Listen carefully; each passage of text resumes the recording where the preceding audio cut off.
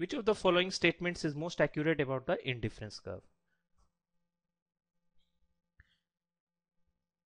Now an indifference curve represents the plot of combination of risk and return for which an investor is indifferent.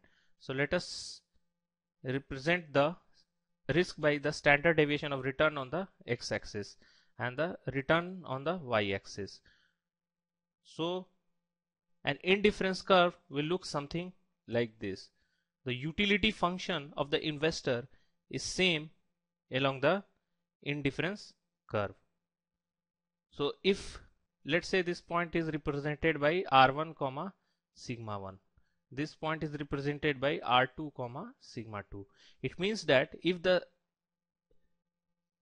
risk increases from sigma 1 to sigma 2, then the investor is indifferent if the returns increases from r1 to r2. Means he is indifferent between choosing both these points. Both these points represent the same utility function for the investor. Now a particular characteristic of the indifference curve is that they do not intersect with each other. The indifference curve are parallel to each other. Let us look at the first option. For a risk averse person, the indifference curve is flatter. Now this statement is incorrect because the risk averse person, for a risk averse person, more return should be given per unit of extra risk which he is taking. So in this case, the indifference curve should be steeper.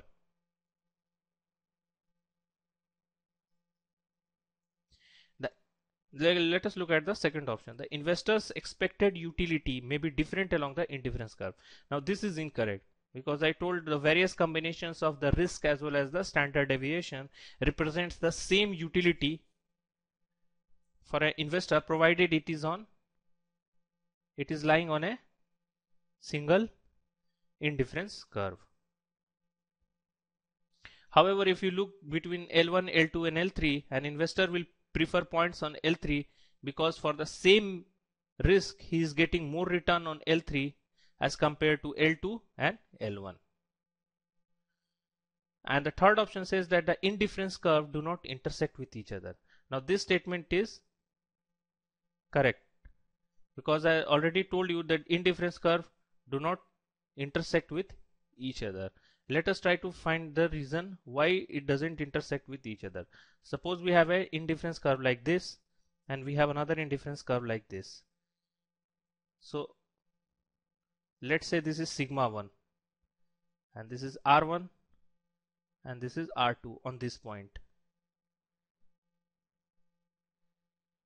And let this point be represented by sigma 2 comma r3.